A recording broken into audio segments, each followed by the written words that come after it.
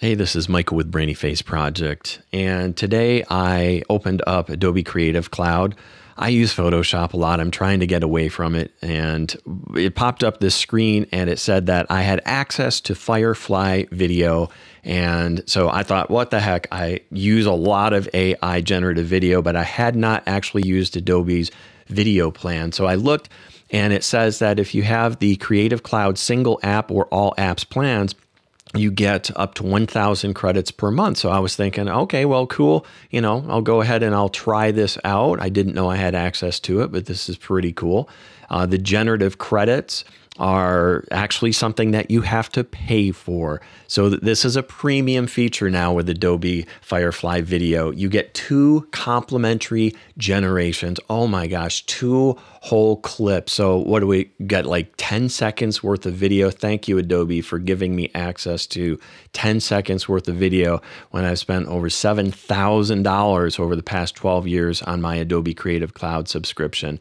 So anyway, I took an image that I had generated not so long ago in Midjourney. I dropped it in as the first frame into Firefly, and I thought I'll just go ahead and generate an image here using a very straightforward prompt here. So I basically said that I wanted to have a futuristic space cat walking down a busy cyberpunk street. Not too many options. I did choose 1080p. It defaults to 24 frames per second. And then you have some basic camera motions. So for my 2 clips, I did one at zoom out and then the other I did at handheld. The only other option that I had access to was to change the seed, which is used for random generation. It took 1 minute and 23 seconds to create the video, and just hold on yourself here, because this is the first video output. Isn't that amazing how the camera goes up and down quickly? Yeah, this is really very disappointing here.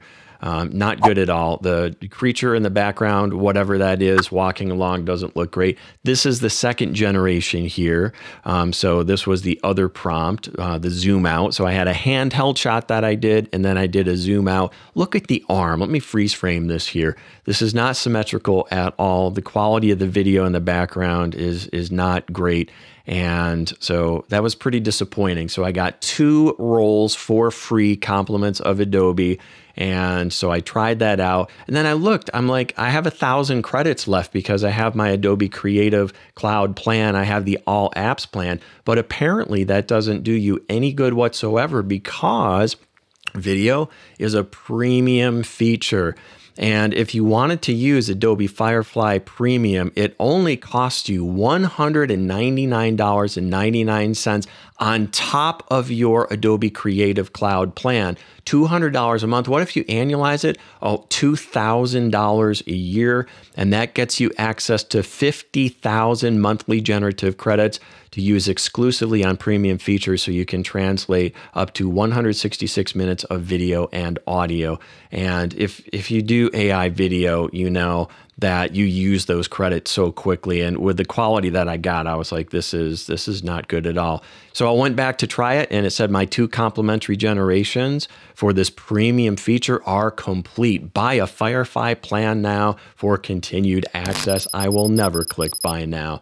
So let's use the same prompt here and actually see how this compares in a couple of other products here.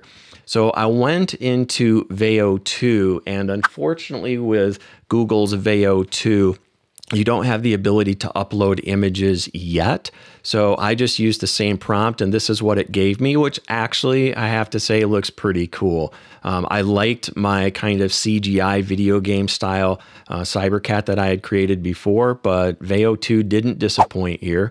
I've got some cool rain falling. The animation of people walking on the side of the street is good. I love the background video here. So I would say that I'm way more impressed by what Veo 2 did, and I can't wait to see once they release the feature where you can actually upload your first frame image, and then it'll do image to video, because this actually looks pretty darn good.